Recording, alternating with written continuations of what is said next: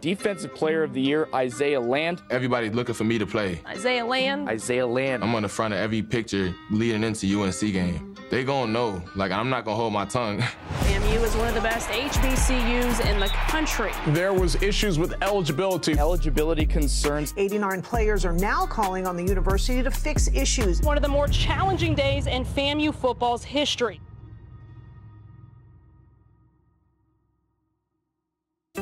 Tar Heels taking on Florida A&M tomorrow night in Chapel Hill in the HBCU celebration game. The Rattlers, they've got a big chance to make an impression against North Carolina. All camp, all the scouts, even my coaches, they all telling me, like, that's gonna be the game. They saying, like, my whole draft stock is banking on UNC game. You know, the North Carolina game was going to be that game that we showed that we belong on that national stage against a Power 5 opponent. Just before making the trip to North Carolina, Rattlers head coach Willie Simmons says at least 20 players were ruled ineligible to play. 20 players on FAMU's football team deemed ineligible due to either academic reasons or to transfer rules. It wasn't guys being ineligible, guys just wasn't certified. Everybody is making it seem as though, okay, these guys not going to class, they're not doing everything they're supposed to, and we were. I really kind of brushed it off because I passed all my classes, so it was no way I could just be sat down because of their mistakes. So I really wasn't stressing about it, and probably until like Monday of game week. It came to the day that we traveled to UNC, it's when we realized, like, dang, we're missing players, and this will affect us at the game. Coach Simmons, he called the seniors into a meeting that morning, and he said, hey, man, it's not fair. You know, this happened to me 19 years ago, and it's still happening to this day. The sheer number, 26 out of 110 guys, that's a pretty significant percentage of guys, almost 25%. But then when you hear that Isaiah Land and B.J. Bowler and Cameron Colvin and some of your marquee players, it was devastating. I don't want the focus to be taken away from the bulk of this team that has done more than we've ever asked to represent this university. Hey, Lucy! Here we go, hand out. Lucy, TJ, ready, set!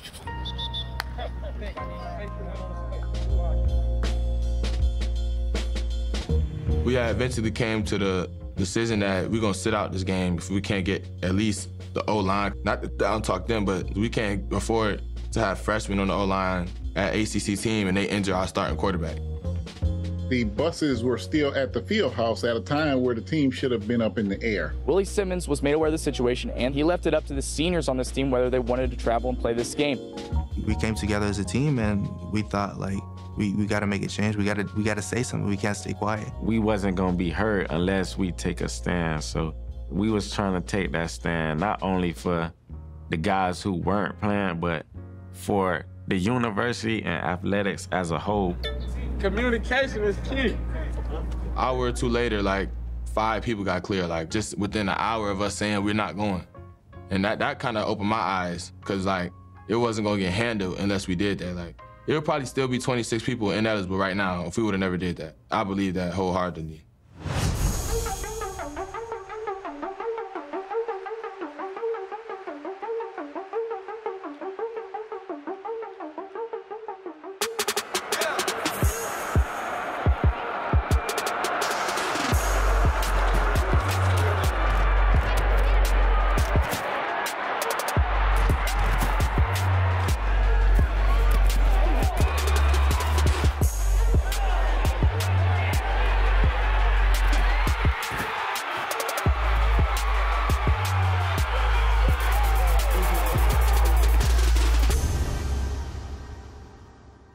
After the game, guys got back late that evening, and they decided that they wanted to release a public statement to the president to talk about some of the things that they had encountered as students here at Florida A&M.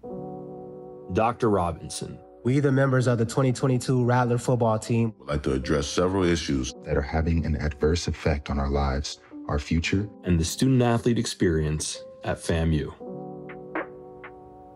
We, as a senior leadership group, we just talked and we just wanted to know, like, how could we get people to hear us? How can we get people to, understand what we're going through, understand our pain?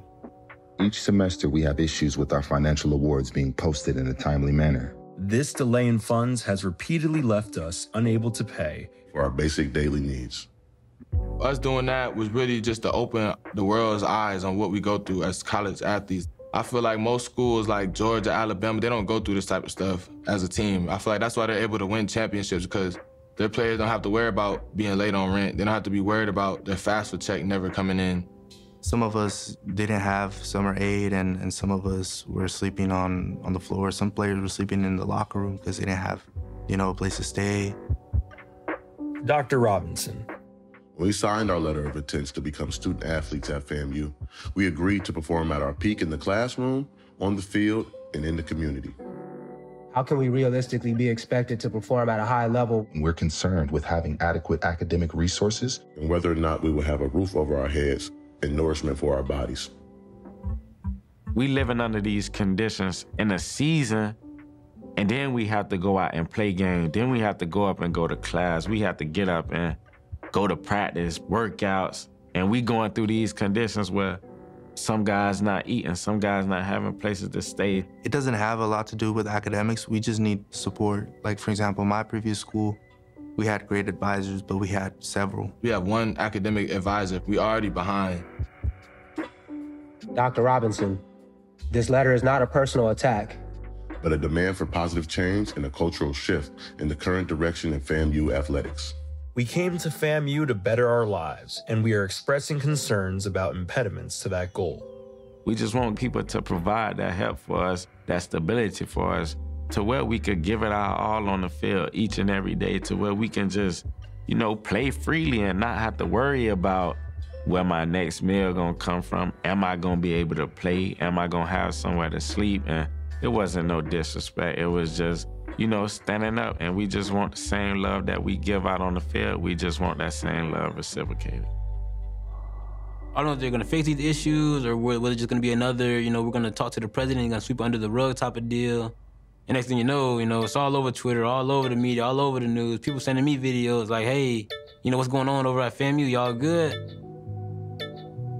Our first day of training camp, we talked to our team about our program philosophies. For us, we call it our 7 Fs. The first one is faith, and then one of them is fight. And that's what these guys have had to do over the last, week or so. I think many people have tried to spin it to say it was an all-out assault or an attack on our administration. It was not. It was young people saying, hey, here's some issues that we feel we're facing, and we need to figure out what we're gonna do about it. And so the president of the university decided to call the meeting. He brought his entire administrative team with him, and they had open dialogue. These are some very smart, capable, intelligent young men who brought some issues forward that, we need to take a look at. And to sort of work within the parameters that we allowed around using state funds to support athletics, we are beefing up our compliance unit, where we'll be adding 5 new compliance persons there with specific expertise in athletics-related issues. But we're also going to invest more in the athletes themselves, and we help them with, lodging, meal plans, etc., because they are still part of a demographic whose annual household income is less than $50,000. Our institution is 134 years old. And if you take Florida A&M University and the 3 private HBCUs in the state of Florida, I believe that we are largely responsible for the emergence of the Black middle class in this state. And that transformation, that commitment to making a difference in the lives of students in their communities still continues to this day. Fight, fundamental, fight, finish, fun, we are! Here we go, man, let's go. I'm extremely proud of our guys' resiliency, the way they advocated for themselves and came together as a group to take a stand. I think we grew tremendously as a brotherhood, as a football team. We were doing it not just for us, because we're literally out the door. We're seniors. It's our last season.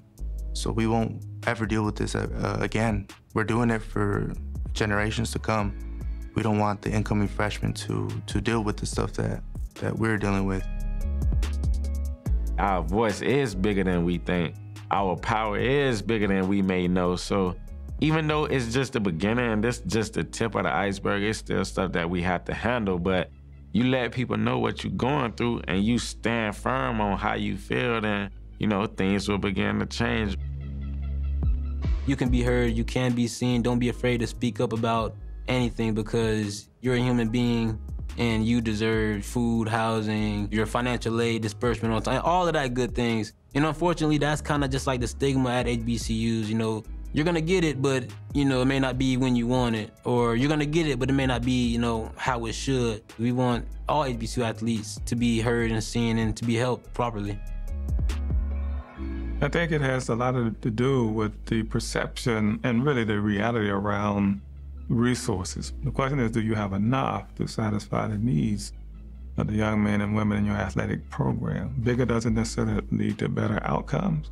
You know, that's one of the things we've done well, you know, throughout our history.